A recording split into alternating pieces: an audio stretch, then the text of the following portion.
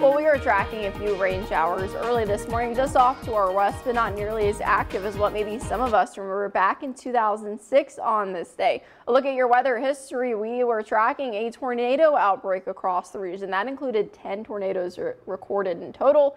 One of those actually an F4, so that was before the enhanced Fujita scale. It had winds of about 210 miles per hour. If that happened today in Perry County or Jackson County, it would be an EF5. There was also an F3 with winds of 160 miles per hour in Massac County. Here's a look at that F4 that was over in southeastern Missouri that crossed over into southern Illinois. I mean, just completely devastating. More of the same over in Massac County. That's a look at that F3. We are tracking some rain showers early this morning, but really lucky that we're not expecting anything severe.